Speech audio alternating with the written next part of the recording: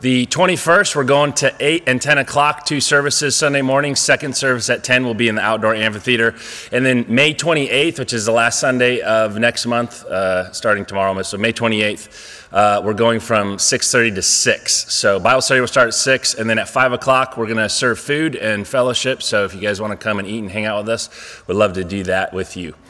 We have a guest speaker tonight. I know most of you probably know that. His name is Jason Lisle, and he's been here before, so I know most of you guys are familiar with him. But he's the founder of the Biblical Science Institute. He's an astrophysicist, and as you can tell, he's got a lot of resources back there. But what I like to, when I think of Jason, he takes complicated subject matter and simplifies it in a way that you can understand it. So he's smooth to listen to and has a lot of topics. He taught on logic at our ministry conference. He did this morning what I would refer to as textual criticism, but it's basically where we got the Bible and how do you know that it's a word and all that stuff. So I don't know what he's going to be talking about tonight, but please welcome Jason Lisle.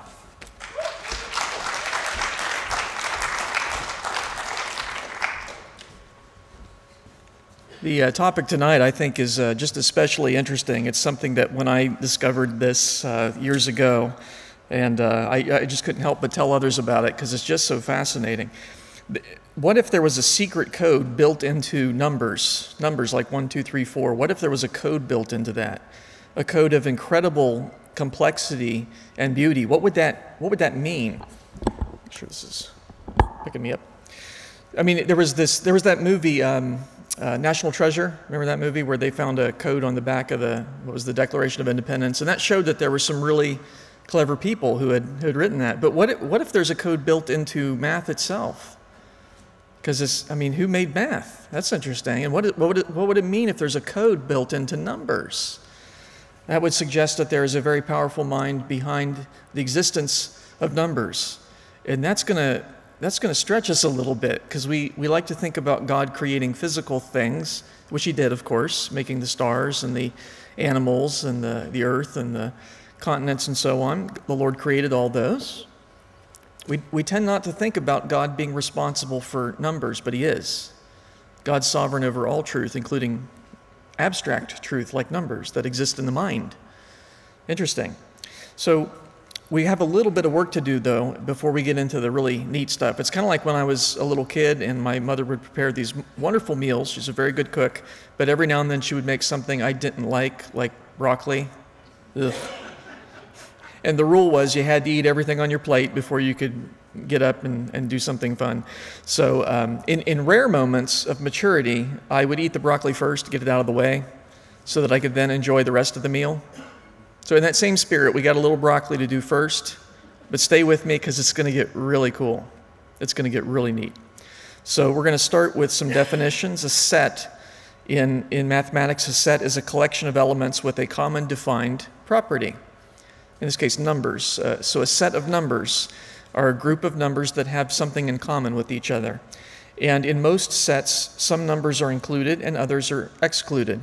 Although you can have the set of all numbers, or you could have the set of no numbers. You can have an empty set. But in most sets, some numbers are part of the set and other numbers are not. So for example, if I said consider the set of even numbers, then you would know that those numbers belong and the rest that are on there do not belong in that set. So we understand that. And that one's pretty easy to recognize because we know that numbers are even if they end in 0, 2, 4, 6, or 8. So that's easy. A different set would have different numbers in it, though. So consider the set of negative numbers. And that would include those numbers, but it would not include the others. And so we get that. That makes sense. And again, you can tell just by looking at the number whether or not it belongs. If it's got a little minus sign in front of it, it's part of the set. And there's some numbers belong to both sets, like -2 is both even and also negative. So it's a member of both of those sets. Now we're going to deal with a set that is a little bit more complicated in that you can't tell whether a number belongs just by looking at it, although I'd be impressed if you could. We're going to deal with what's called the Mandelbrot set.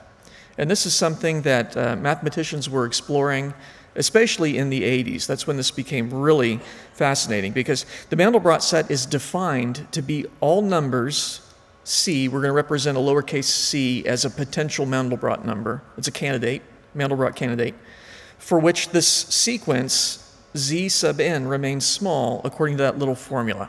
And that may look very complicated, but it's actually very straightforward. That little formula is a recursive algorithm. That means you're repeating a process over and over again. Computers are very good at that.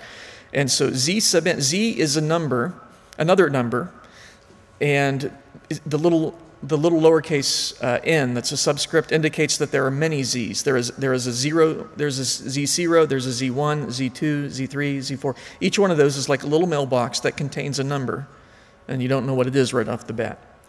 But basically, the previous number, you add it to c, and that will determine the next number in the sequence. That's the n plus 1. That means the next mailbox is determined by the content of the previous mailbox plus c. You get that? And we'll see how it works by doing a couple of examples. But the Mandelbrot set is defined to be all those numbers c for which that sequence of z's remains small. What's small? Let's say smaller than 2. Okay? So if it gets, because there's only two possibilities. When we generate that sequence of numbers, it'll either get bigger and bigger and bigger and bigger, or it won't. Those are the only two possibilities, right? And if it gets bigger and bigger and bigger, then C is not a part of the Mandelbrot set. But if the sequence stays small, then C is a part of the Mandelbrot set. So let's do an example, and that'll make it a lot clearer. So we're going to ask, is the number 1 part of the Mandelbrot set? So C equals 1. That's our candidate, the number 1. So we're going to put that into the formula for C. So now we have z squared plus 1 equals the next value of z, zn plus 1. Now, the first z is 0 by definition. So z sub n, the first one is 0. So we're going to put that in, and we have 0 squared. So 0 times 0 is 0, plus 1 is 1. Yeah, so that's our next value of z. So we're going to put that in the line up there.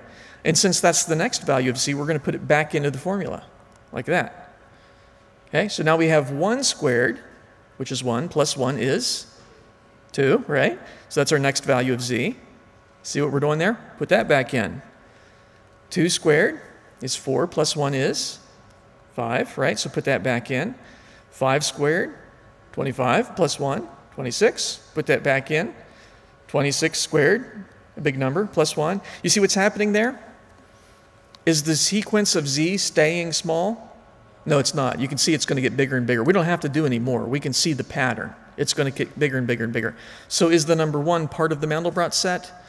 No, because the sequence of z did not stay small. So there you go. So we just proved that the number 1 is not part of the Mandelbrot set. Pretty neat. Let's try another one just for clarity. How about negative 1? So let's put negative 1 in. So now it's z squared minus 1 is the new value of z. Z always starts at 0. So put that in. 0 squared, 0, minus 1 is negative 1. Put that back in. Negative 1 squared is positive 1. Positive 1 minus 1 is 0. Well, that looks familiar. Put that back in. 0 squared minus 1, negative 1. Put that back in, negative 1. See what's happening there? 0, negative 1, 0, negative 1, 0, negative 1. Is the sequence staying small? It sure is. You can see it'll never grow outside those two values. So is the number negative 1 part of the Mandelbrot set? Yes, it is. There you go. And we won't do any more because that's tedious, but you get the idea, right? Any one of you now can discover if any number belongs to the Mandelbrot set. You just run it through that formula and you see what happens. If the sequence gets big, it's not a part of the number. If the sequence stays small, it is. If we did 0, you'd find it just stays 0, 0, 0. So 0 is part of the Mandelbrot set as well. Now there's one more complication, and then we get to the really good stuff. The complication is that the Mandelbrot set also includes what we call complex numbers and what we call imaginary numbers. And I hate that terminology because imaginary, what's an imaginary number? Is that something you're just pretending exists? No, they do exist. It's just an imaginary number that's the name we give to numbers that when you square them, you get a negative number. And so the sort of, the prototype imaginary number, we abbreviate with a lowercase letter I. And by definition, I squared is equal to negative 1. So I is the square root of negative 1, if you will. And that's a little hard for us to comprehend, right? Because you know about squaring numbers, you multiply it by itself, right? And most numbers, when you multiply them by themselves, you get a positive number, right? If you take a positive number and square it, you get a positive number. If you take a negative number and square it, you get a positive number. And if you take 0 squared, you get 0. So where do we put imaginary numbers? They're not positive, because the positive squared is positive. They're not negative, because the negative squared is positive. And they're not 0, because 0 squared is 0. How do you have a number that when you square it, you get a negative? And that's a little challenging for us. But mainly it's because most of us never gain experience with these so-called imaginary numbers, and so they seem a little strange at first. But it's kind of like when you're a little kid and you're first exposed to negative numbers. Originally, they didn't make a lot of sense, right? I can understand that you can have 2 apples and 3 apples, but how do you have negative 6 apples? How does that work, right? But then you get a little bit older, you get a bank account, suddenly negative numbers start making a lot of sense, don't they? Yeah, yes, I can have less than nothing, so yeah. So it's the same way with the so-called imaginary numbers. It's just that most adults never gain experience with those because we don't need them for most of our activities in life. But they do exist. And one way you can think about them is to consider a number line. So there's all the we can't show the entire number line because it's infinite, but we're showing a section of it there, and it continues infinitely to the left and the right. Now the numbers to the right of 0, we call those positive numbers. The numbers to the left of 0, we call those negative numbers. Where would you put imaginary numbers on there? Well, you'd put it, how about up there? That works. It's not positive. It's not to the right of 0. It's not negative. It's not to the left of 0. And clearly it's not 0 either because it's not there. You can think of the imaginary numbers as being along a different axis. That's a good way to think about it. And by multiplying I, the imaginary number that's the square root of -1, by multiplying it by any of the other numbers that are along what we call the real number line, you can get half I and negative I and so on. You can get all the other imaginary numbers, you see, on that vertical axis. So we call them imaginary. They do exist. That's just a name. And to add insult to injury, the other numbers that are along the x-axis, we call those real. So real and imaginary. But they both exist. They are equally true to the mind of God. Let's put it that way. You can also have numbers that are off axis. Like you have a number there, 1 plus 1/2 I. And we call that a complex number because it has a real part and it has an imaginary part. And the real part tells you how long across the x-axis to plot it, and the imaginary part tells you how high up on the y-axis to plot it. Okay? So that's a complex number. Now the neat thing about using complex numbers is you can use one number to represent any point on a plane.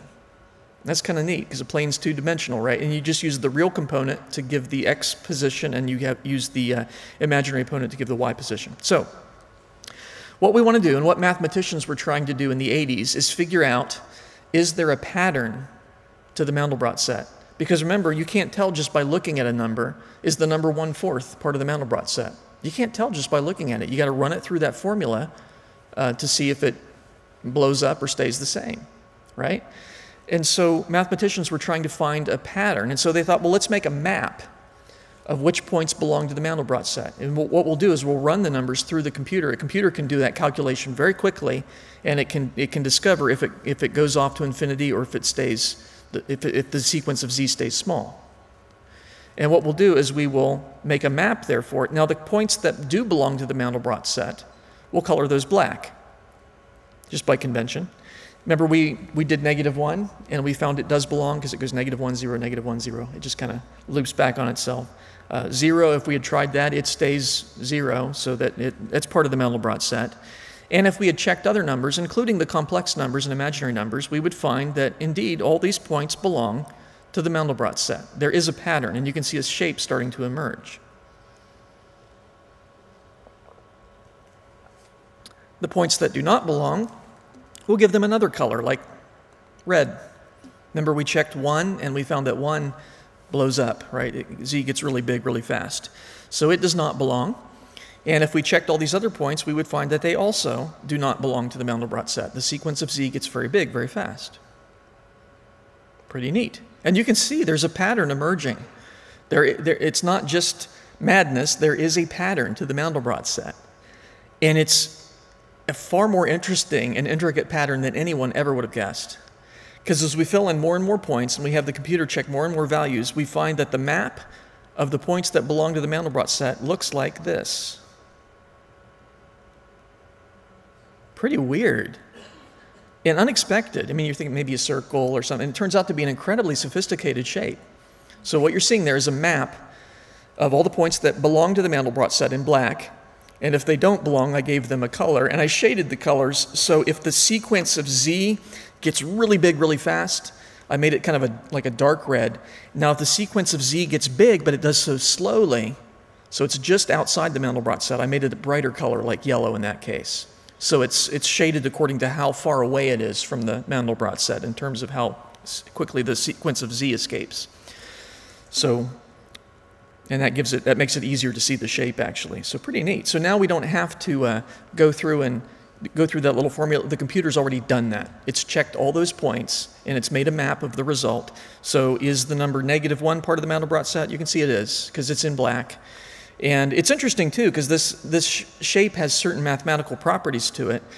You can see that around the point -1, there is a perfect circle there. Now, it's got stuff growing off of it, but it's a circle with a radius of exactly 1/4. That's kind of interesting. And you can see that you can see that 1/2 I does belong to the Mandelbrot set. You can see it's black on the plot. I'm going to remove the axes so we can study the shape, because no one was expecting that when you make a map of the Mandelbrot set, it would have that weird shape. Now, I noticed 3 features on this shape when we take a look at it. The biggest feature, it's called a cardioid, and that's that heart-shaped structure. A cardioid is what you get when you take one circle and roll around another, keeping your pencil affixed to the same point on the one circle. See? That's a cardioid. And that is exactly the shape that you get for the main portion of the Mandelbrot set. Why? I have no idea. I'm sure there's a reason. I just don't know what it is. But it's kind of amazing, isn't it? Because that little formula, z² plus c, that has nothing to do with circles, right? And yet somehow we got a circle on a circle. Weird. The other shapes that you see are perfect circles, and they're sort of growing off the cardioid, including the large one centered at -1. So we have those little circles growing everywhere. And then the other things that you probably see are these little antennae that stem off and kind of jiggle around. And there's one that's perfectly straight, and that's the spike that you see over on the left, right? That spike. That's the only one that's perfectly straight. All the other ones wiggle. Now, we can zoom in on this by plotting these points at finer and finer resolutions, so that's kind of a neat thing to do.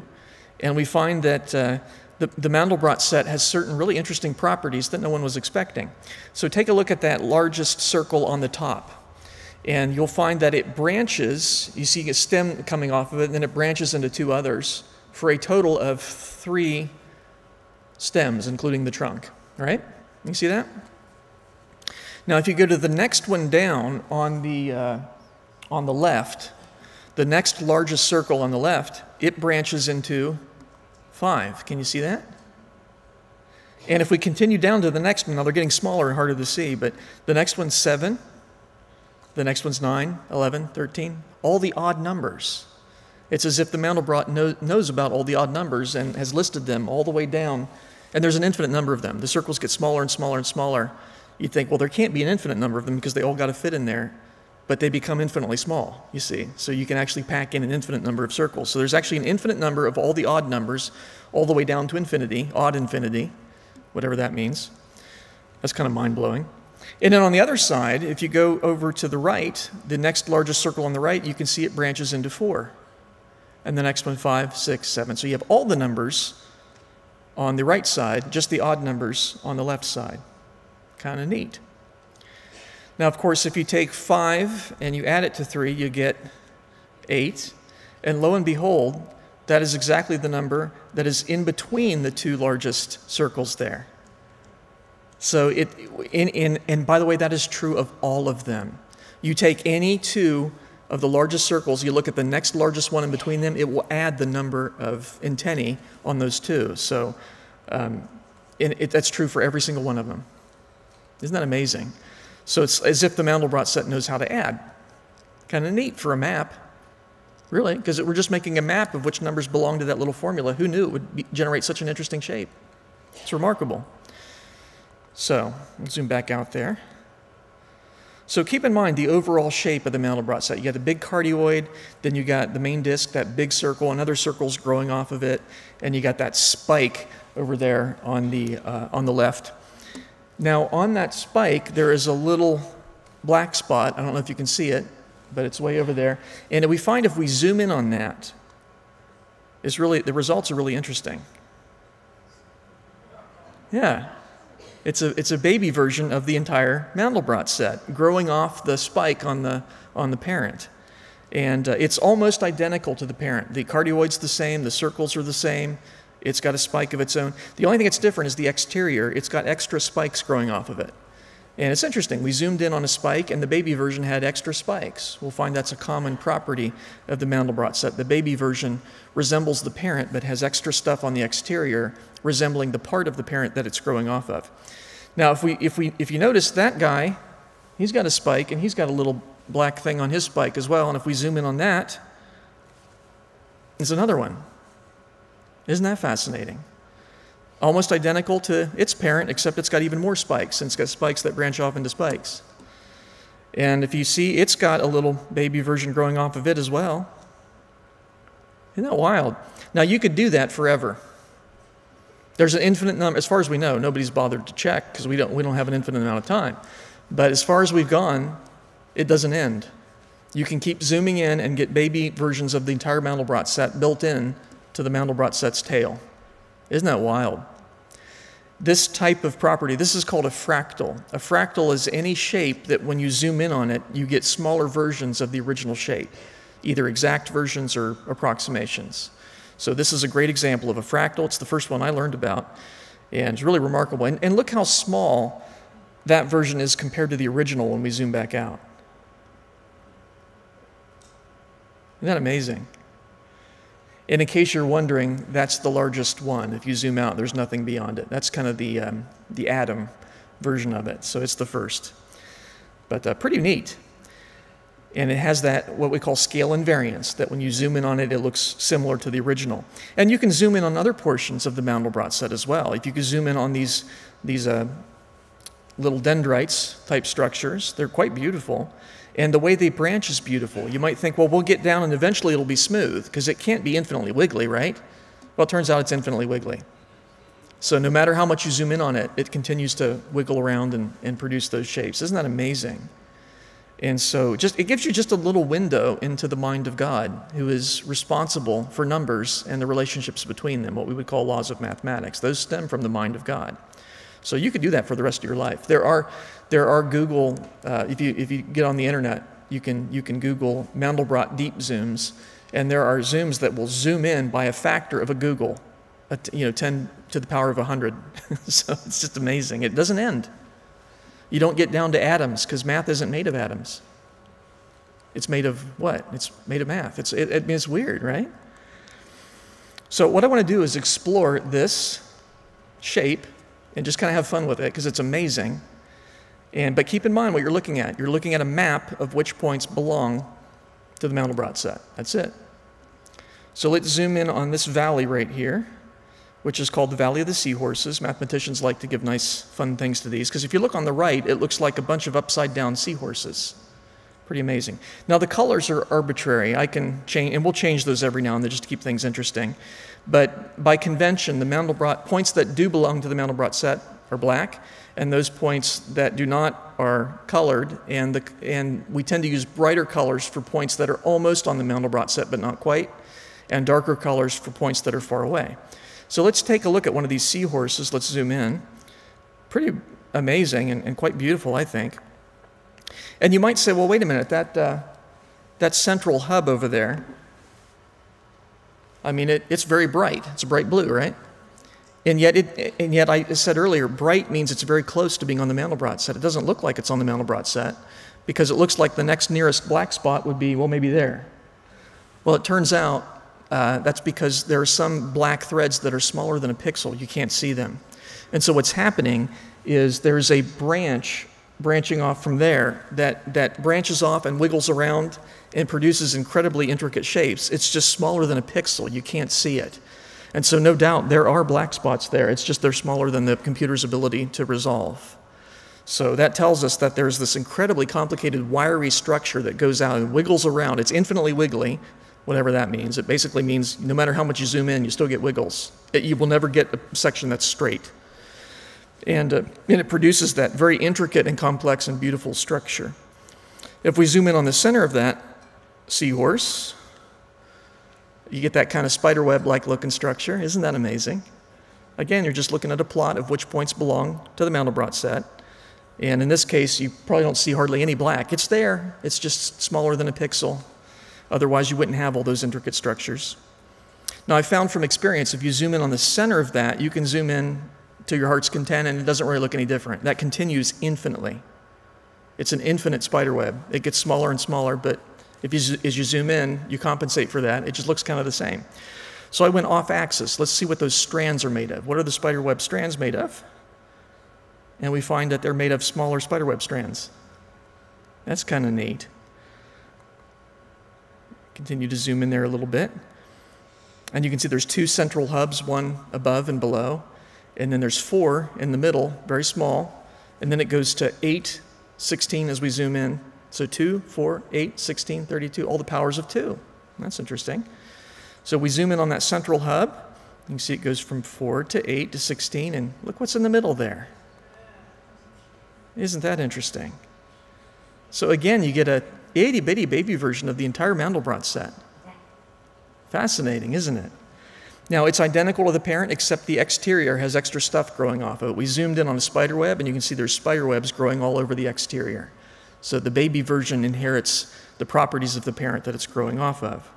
And by the way, that baby version, it's got a valley of seahorses as well, right? Which means you could zoom in on that, and you'd find other baby versions. So not only does the Mandelbrot set have an infinite number of babies, each of those babies has an infinite number of babies. So the Mandelbrot has not just infinite baby Mandelbrots, it's got an infinity of infinite baby Mandelbrots. So God's not just infinite, he's infinitely infinite. That's mind-blowing. That'll keep you awake at night. Look how tiny this is compared to the original when we zoom all the way back out. Just a tiny little section. And there are many in there. I mean, there's an infinite number of them. So it just gives you a feel for again, a little taste, a little window into the mind of God, what it must be like to be able to think infinitely. It blows our minds. Let's go back into the same valley, but this time we'll go to the left, and they call this the valley of the double spirals. The same valley, it's just whether you go right or left. Right is seahorses, left is double spirals. I really love these structures. They remind me of spiral galaxies. So as an astronomer, I really appreciate these. It's a double spiral because there are 2 independent strands that wrap around each other. If you follow one strand around, you'll find it misses. There's one in between. Okay, you might be able to do that with your eyes. I don't know. But really beautiful. And again, this is just the Mandelbrot set wiggling around and making all that complex structure because those are points. If they're bright colored, they're very close to being on the Mandelbrot set. And the darker blues are further away. We can zoom in on one of the strands. Now again, you zoom in on the center, it spirals forever. It's infinite. But if you zoom in on one of the side strands there, really beautiful structures. I call them bow ties because they look like, it's 2 double spirals, like a little bow tie, right? And they intersect in the middle. And those are, each one of those 2 spirals that you see there at the bottom and the top, each of those, they're double spirals, 2 independent strands wrapping around each other. And then they kind of collide in the middle, and there's 4 in the middle, and then it goes to 8 and 16 and 32 and so on. So it's all the powers of 2. And again, you get a little baby version in the middle.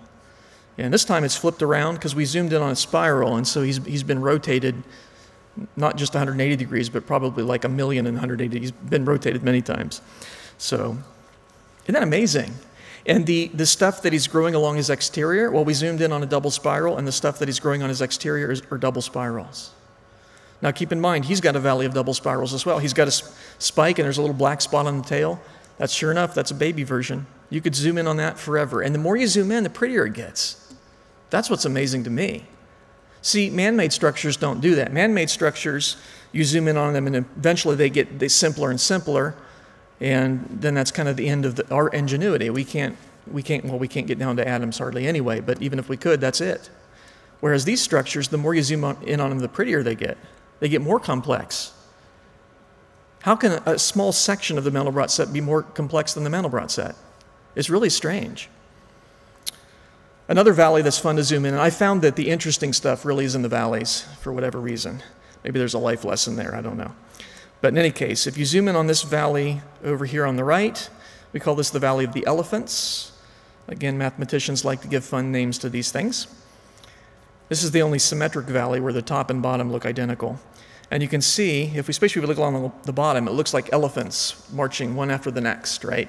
And each one of them is balancing on a circus ball, see? So pretty neat. Now keep that in mind. So there are these circles, and they continue. They get smaller and smaller as you go in deeper into the valley. There's an infinite number of elephants there, an infinite number of circles, and one elephant on each circle. That'll be important later. One elephant per circle, okay? And the elephants, as you zoom in, they get smaller and their trunks get curlier. So the deeper you go into that valley. So let's see what these elephants look like. And I thought, well, let's zoom in on their trunk, because that looks interesting. This is a single spiral, not a double spiral. It's one strand that wraps around itself. So that's pretty neat. And if we go off axis, again, the center you can zoom in forever, but if you go off axis, you find all kinds of intricate and beautiful structures. And we'll continue to zoom in there. You have the little bow tie structures, but this time they're made of single spirals instead of double spirals. So that mathematical property continues. So now I think that's just amazing right there. I think that's just stunning. And if we continue to zoom in to the center, it goes from 2 to 4 to 8 to 16 and so on. And sure enough, in the middle, there's a little baby Mandelbrot. We're not surprised this time, but isn't that phenomenal? Just amazing. And you could zoom in on that. That one's got a little baby on the tail. You could zoom in on that forever and so on. You could spend the rest of your life exploring this shape, and you would never get beyond the tip of the iceberg because it's infinite. It's infinitely complex. And the deeper you delve in, it takes the computer longer to work the problem. So after a while, you get impatient. You say, okay, I'm done. But you could spend the rest of your life exploring this shape because it's infinite. There's an infinite number of babies in them. They're all slightly different from each other in terms of the stuff that's growing on their exterior. Pretty remarkable. And that's just one equation. That's z squared plus c. And then iterating it to see if this sequence of z stays small or gets big. One formula. It made me wonder what happens if you change the formula. You could spend the rest of your life studying just that formula. But there are other formulas out there. And I found that if you change c, if you make it like half c or 2c, that just changes the size of the set. It's the same shape. But if you change z, you can get some interesting results. Instead of z squared, what if we go with z cubed? And check all the points that when you run it under that formula, z cubed, they remain small. You get a different shape. And it's also interesting and wonderful. And so we sometimes call this a multibrot, because it's a multiple of the Mandelbrot set. So that's z cubed plus c. And you'll notice it's got some similar features to the Mandelbrot set. It's got a large feature in the middle, but instead of having one valley in it, it has two. That's called a nephroid. A nephroid is what happens when you take a circle half the size of the original and roll it around the original. See? So that's a nephroid, and it's exactly a nephroid for whatever reason. There it is. And then remember, the Mandelbrot set had circles growing off of it. They have 0 valleys. This has cardioids growing off of it that have 1 valley. Everything's gone up by 1. And I guess we'd expect that. We've gone from z squared to z cubed, so that's kind of wild. I also tried plotting intermediate powers. Like instead of just going from z squared to z cubed, what happens if you go z to the power of 2.01 and 2.02 and so on, and gradually change it from 2 to 3, and then you can see how the one shape morphs into the other. So that's kind of fun to try that. So there's the nephroid, so that's the multibrot, and then we go back to the Mandelbrot. And you can see how most things get doubled. Some things get quadrupled. Like if you keep your eye on the baby Mandelbrot that's on the end of the tail,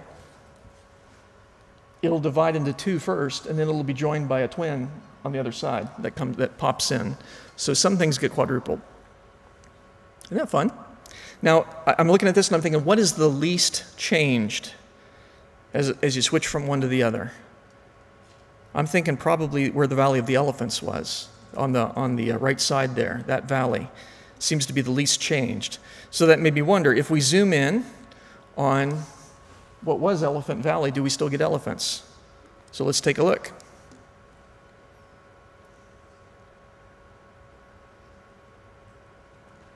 There are still elephants. Let's zoom in on a couple of them here. There you go. You get elephants. Now remember, previously we had a circle and 1 elephant on each circle. The circles have split into cardioids, and there are now 2 elephants on each one. Okay? So the number of elephants has doubled. And that's fascinating because previously we had an infinite number of elephants, and now we have twice that many.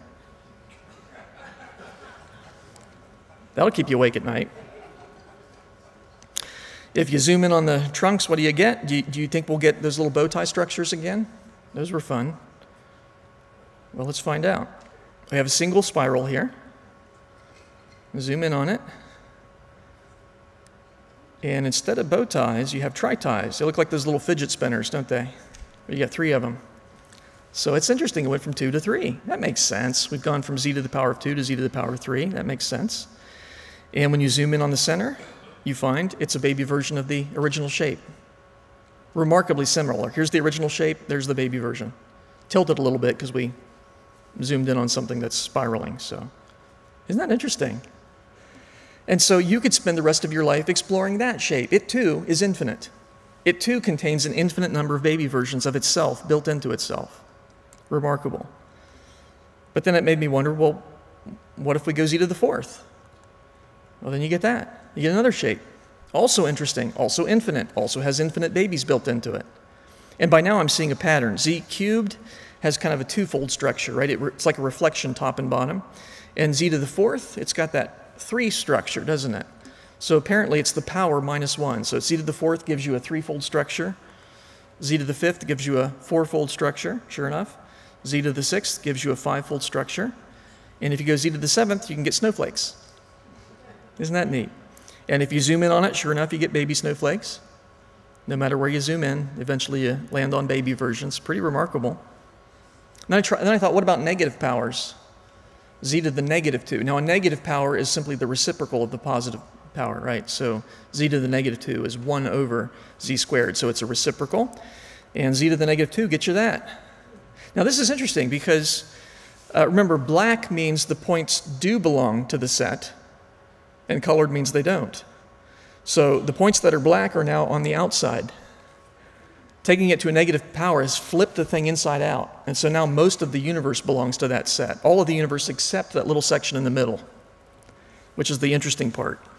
And so if you zoom in on the middle, the portions that are not part of that set, you find that it has a fractal pattern to it. It gives it kind of a 3-dimensional look. It's not really 3-dimensional, it's 2-dimensional. It's just because it looks like these pebbles are overlapping, it kind of messes with your brain a little bit. Because we understand that when one object's in front of another, it blocks it and so on.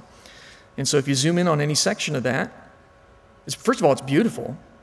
And then if you zoom in on any section, you'll find that the overall pattern repeats infinitely. So again, you could zoom in on that for the rest of your life, and it goes forever and ever and ever and ever. And that's what I would expect as a Christian, because mathematics reflects the thinking of God. And so, of course, it's going to continue. And it's beautiful, and that reflects the thinking of God, too. God has a sense of beauty, and he's built that not only into his physical universe, but into the abstract world of mathematics as well. So there's z to the negative 2. What if we go z to the negative 3? Well, then you get that. Oh, so now it's apparently the power, the absolute magnitude of the power plus 1. So negative 3 gives you a 4-fold shape. Negative 4 gives you a 5-fold shape. Negative 5 is another way to make snowflakes, inside-out snowflakes. So that's pretty neat. And it's just amazing what you can do when you explore these shapes. The beauty that's built into them is just remarkable. These amazing shapes there's something about them that's just objectively pretty. It's just wonderful. And no matter where you look, you zoom in on any portion of that, it's just interesting and beautiful and wonderful. And there's different formula you can try. And now not all formulae give fractals, but a lot of them do. And that's a section of if you take the trigonometric sine function, for example, you get that. It's stunningly beautiful. So my question then is, what does all this mean? I mean, we're looking at these pretty shapes, that's fine, but what does it mean? In particular, what causes the beauty in fractals? How can we make sense of the fact that they're astonishingly beautiful?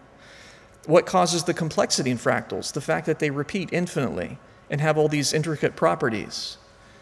So let's take the first one first. What causes the beauty in fractals? What are the possibilities? Some would say, well, it's the man-made color scheme, right?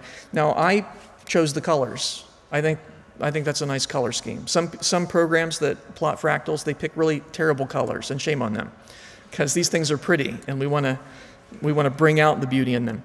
But you know what? The color may enhance the beauty, but it doesn't create it. It doesn't create it, because frankly, if we took away the color, it's still beautiful. That shape is objectively beautiful, isn't it? I didn't have to come and convince you and plead with you to find that attractive. There's something about it that's just beautiful. Something about the shape, and the shape is determined by the laws of mathematics. So it's not the color scheme. I do think the colors enhance it a bit, the way perhaps salt brings out the flavor of a good meal, but it doesn't create the flavor. It just brings it out a bit. So it's not the man-made color scheme. And by the way, God made colors anyway, so I can't really take credit for the color either. They're his colors. I just chose which ones were assigned to a given value, and that's the result, and it's stunning. It's beautiful. Did the computer create the beauty? Well, I used a computer program to plot those shapes, but the computer's not determining what the shape is. The laws of mathematics are. Remember, we checked the first 2 points manually. We ran through that little formula. Theoretically, you could plot that whole thing by hand. It would just take forever. The computer does it quickly. It's not creating the beauty at all. It's just letting you see it quickly so that you don't have to hand draw these things. Did people make this? Well, people can't. It's infinite. People can't create infinite things. Now, we did select the formula, that's true, but we found that changing the formula doesn't make, you still get beauty. There's still somehow inherent beauty built into math. It's not something that people created. It's there.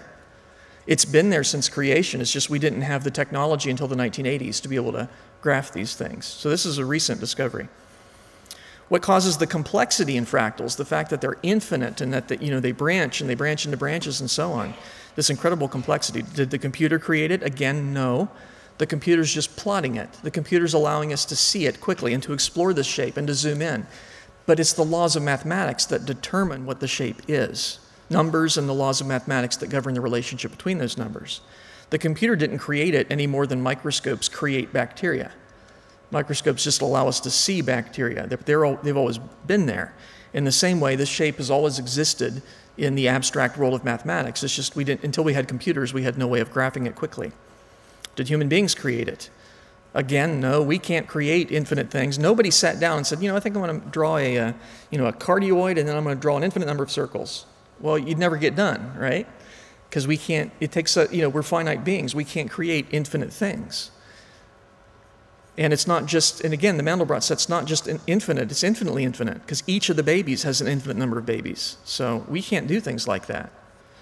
We didn't create it. In fact, human beings were astonished when this shape emerged.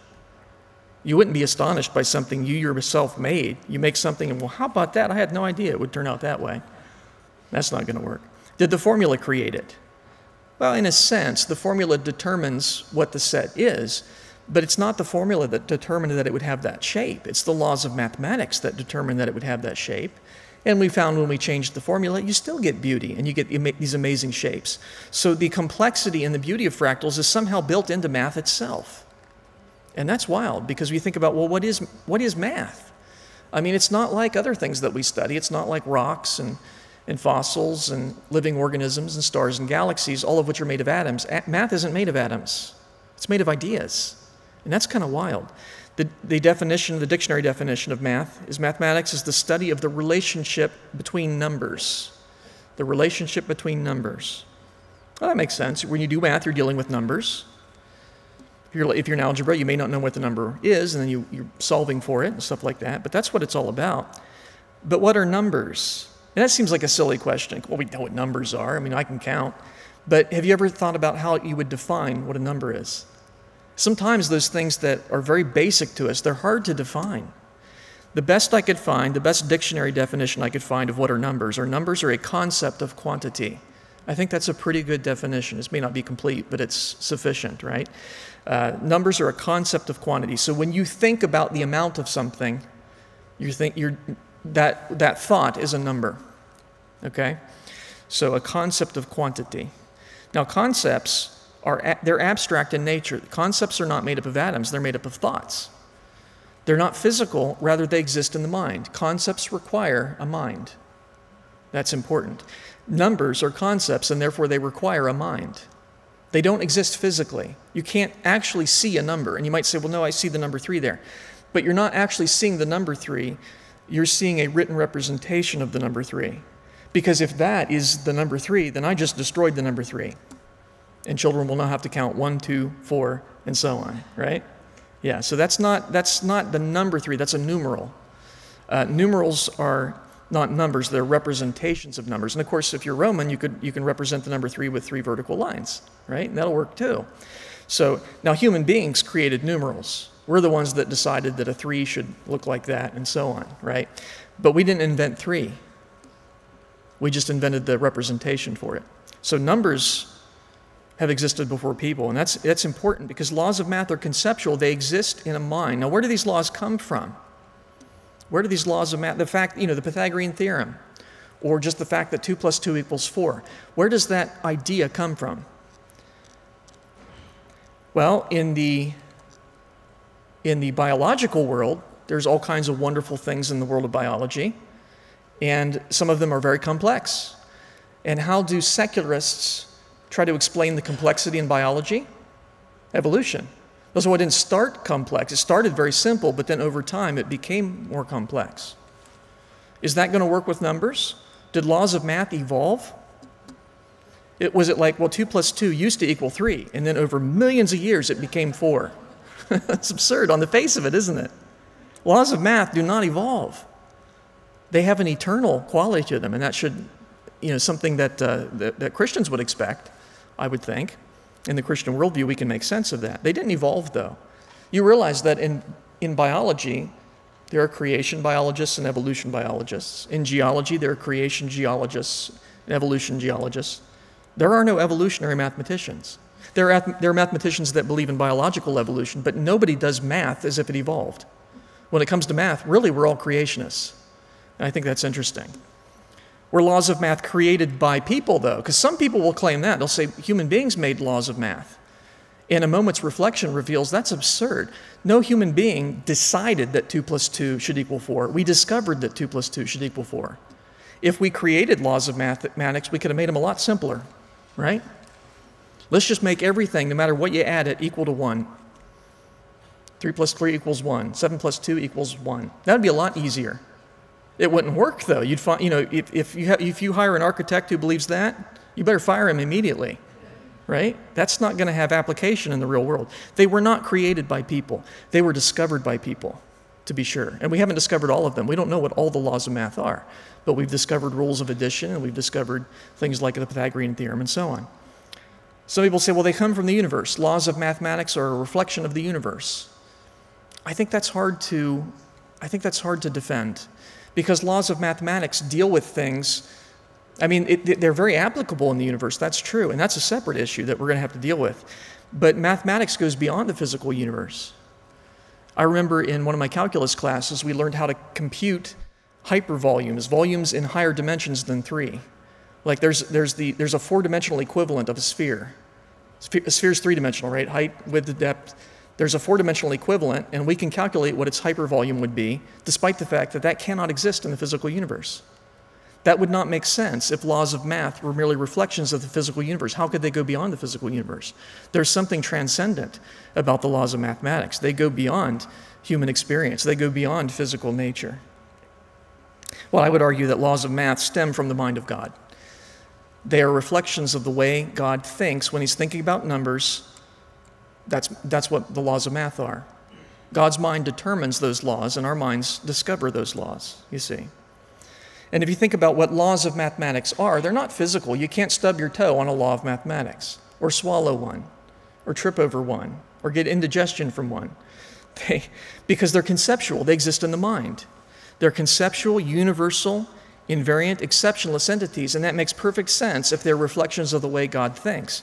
Because God's thoughts are conceptual, all thoughts are. God is omnipresent, so of course laws of mathematics will work everywhere in the universe. They work just as well in Andromeda as they do here, and all astronomers assume that, despite the fact that no secular astronomer has ever been to Andromeda. How do you know they work there? He can't give an answer to that. I can. I can say, well, because they reflect God's thinking. God upholds the Andromeda galaxy by the word of his power. It's his mind that controls that, and God's omnipresent. So of course they're going to work there.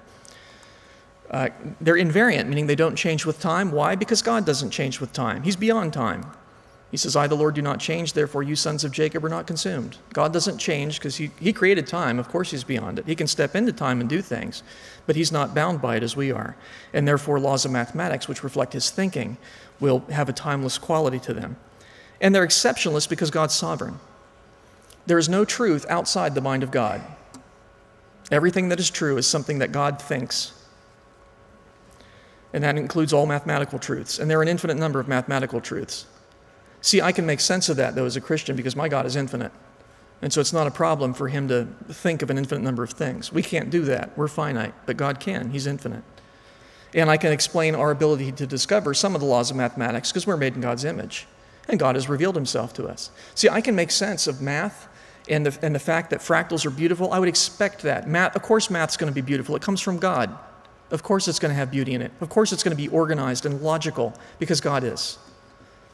It makes sense. Now, the naturalist has a dilemma. The naturalist is someone who believes that everything that exists is within nature. Now, he's got to acknowledge that laws of mathematics are conceptual. They exist in the mind, because that's what they are. You think math, you don't stub your toe on it. Math is conceptual.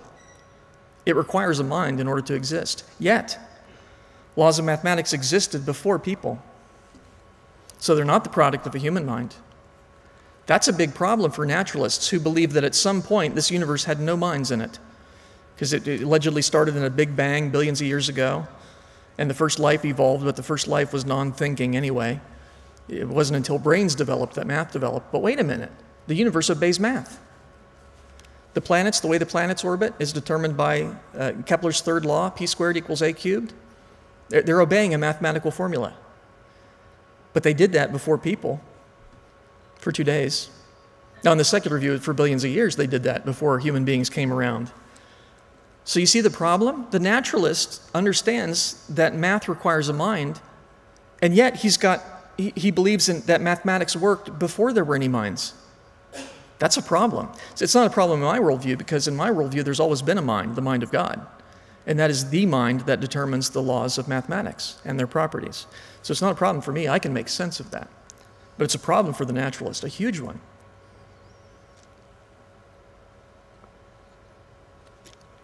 We also have what we might call physical fractals. So the fractals we've looked at, the Mandelbrot set and the multibrots, they are mathematical plots. They don't exist anywhere in the physical universe.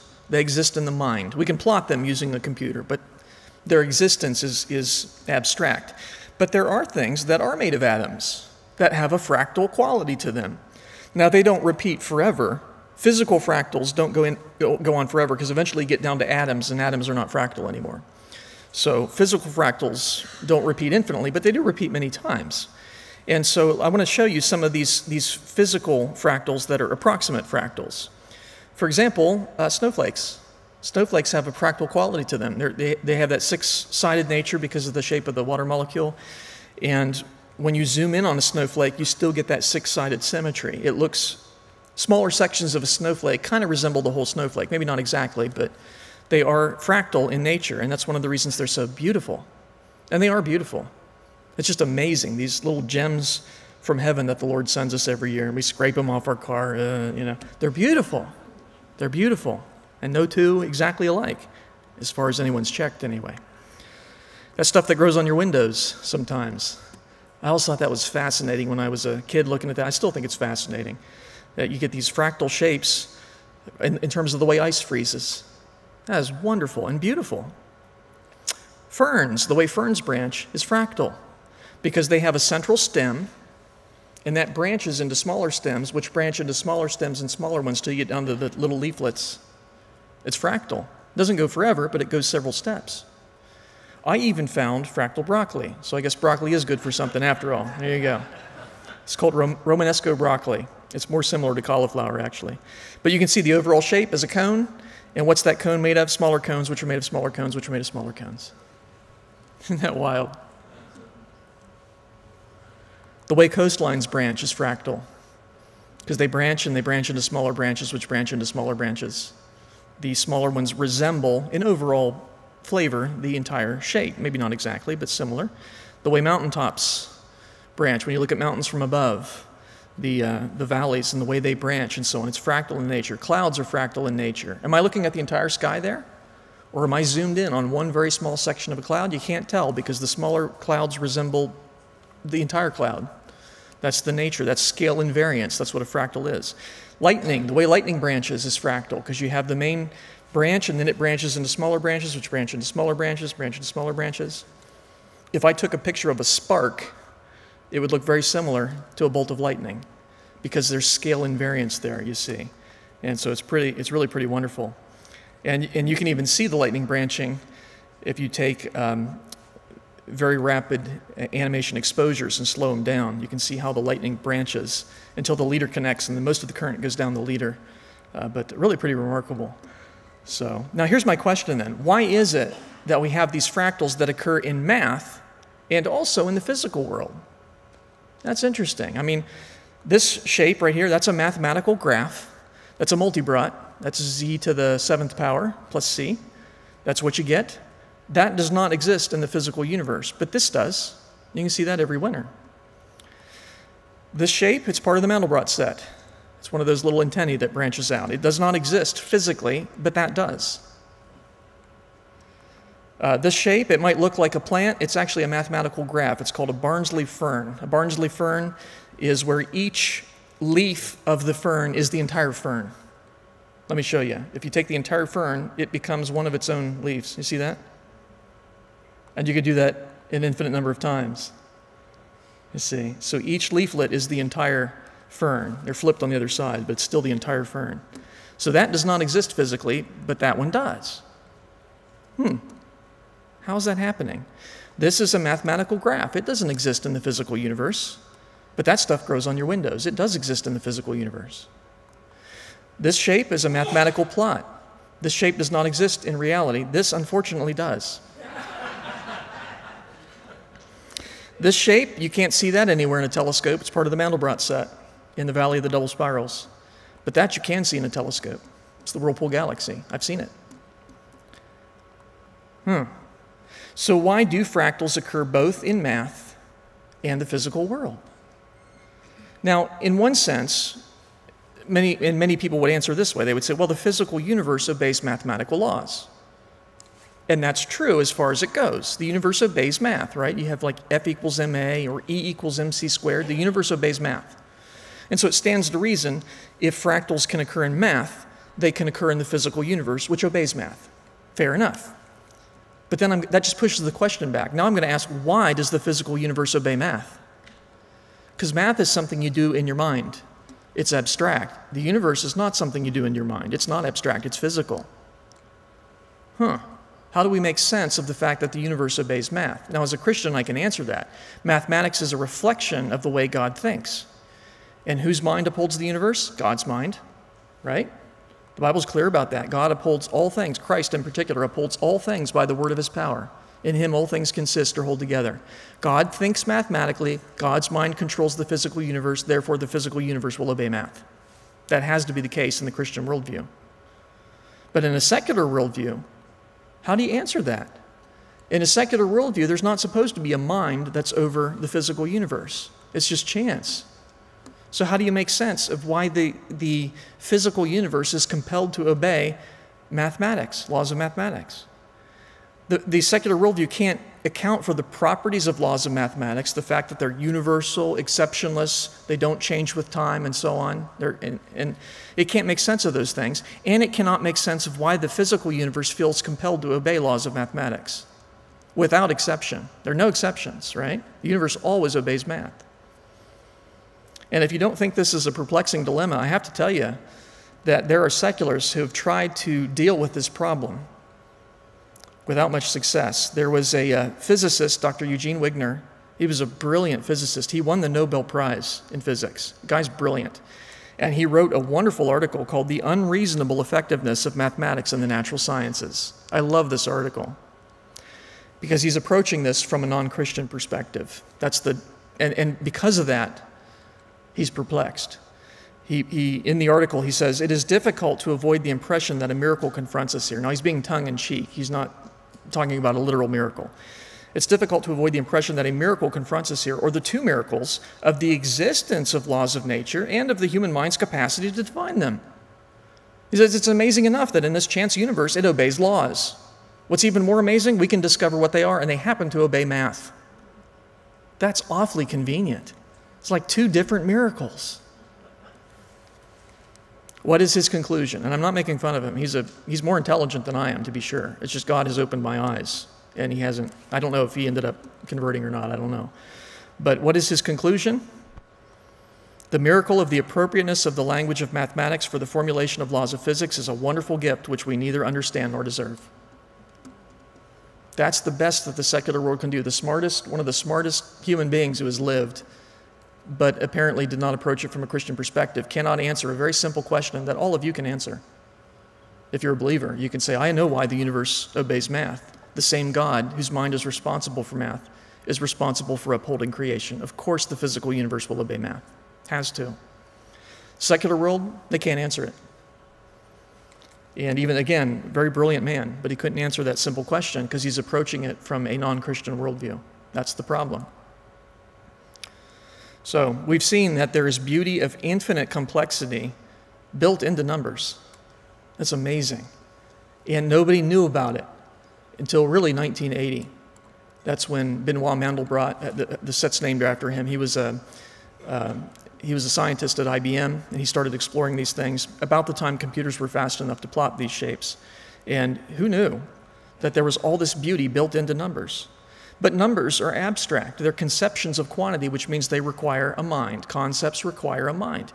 Now, in my worldview, I can make sense of that because there's a mind that is sovereign over all of nature, and that's the mind of God. Numbers reflect the way God thinks about quantities. That's why they are logical. That's why they have these self-consistent properties, because God is logical and self-consistent. He doesn't deny himself. He is internally consistent and faithful. And so mathematics has a type of faithfulness to it. It has beauty to it because God has a sense of beauty. The secular worldview cannot account for the existence and properties of numbers or mathematical truths.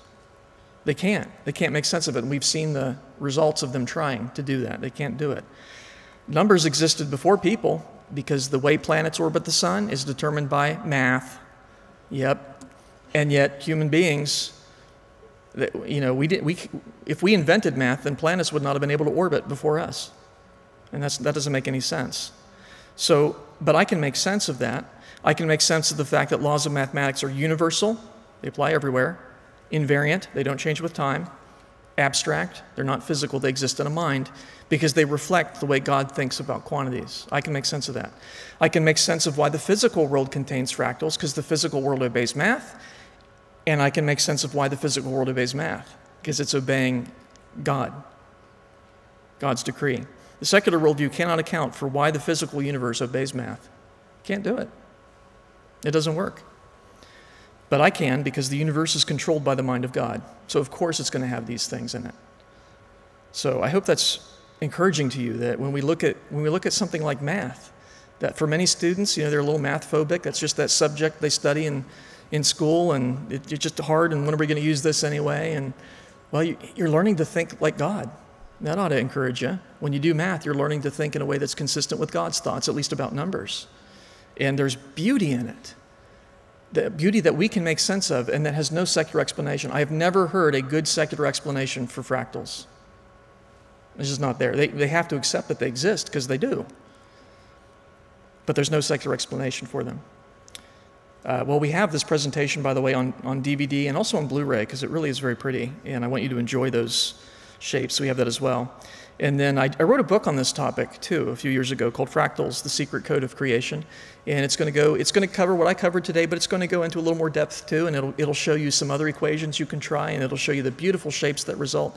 I really intended for this to be a coffee table type book, and I think it'll be a great witnessing tool because you just put this on your coffee table and it's beautiful, and people will pick it up and look at it because it's stunning. And then as they read through it, it gives a presentation for why only the biblical God can make sense of this, and it presents the gospel. I'm hoping people will be saved as a result of that. And I hope that the Holy Spirit will use that, let's put it that way, as one of the vessels by which he reaches people. And the book also comes with a CD with computer software on it, and so you can explore these shapes for yourselves. And it's got multiple programs on there, including the program that I use. I wrote the program that plots the shapes that you saw today. And that program is included in that book, along with all the pictures that are in the book. One of the neat things about the program I wrote is it stores in the picture the location of the fractal that it's on. So after you generate your picture, you say, I want to continue to zoom in on that. You can take the picture, drop it back in the program, and continue to zoom in. And so that's kind of fun. So it's just fun to explore these things and explore a universe that even, 50 years ago, nobody knew about it. That's cool. And you can do it right on your home computer. Pretty neat. Ultimate proof of creation, that goes through some of the issues I talked about today in terms of the Christian worldview being the only worldview that can account for things like mathematics and science and laws of logic and morality and so on. We have that on DVD as well. Understanding Genesis, refuting the idea that Genesis is just a myth or it shouldn't be taken literally. No, it's real history, and we can demonstrate that logically from the scriptures. We have that on DVD as well. I won't go through all these, but Stargazer's Guide to the Night Sky, how to better enjoy the night sky from a Christian perspective. That's a fun resource. And Taking Back Astronomy, how to refute the Big Bang in the billions of years. And we have a DVD that goes along with that, Astronomy Reveals Creation. Physics of Einstein, if you want to get a little more in depth into some of the really cool science that Einstein discovered. It's fascinating, absolutely fascinating. And I wrote this it's at a layman level, but I put in-depth boxes. If you want to go into a little more depth, you can do that, or you can skip those and I won't tell anybody. That's fine. Dinosaurs in the Bible, that's a great one for the kids. I'm going to present that to the younger kids tomorrow, actually, at the school here. So, and then remember, you can get the packs, the book pack for 20% discount, the DVD pack for 20% discount, or the library pack for 30% discount. We only do this at conferences. We already had an email come in just today. Where can I get the book pack on the website? You can't. It's only at conferences. So that's just a great way to get these things very quickly and at a reduced cost that'll probably put me out of business, but that's okay. We want to bless you.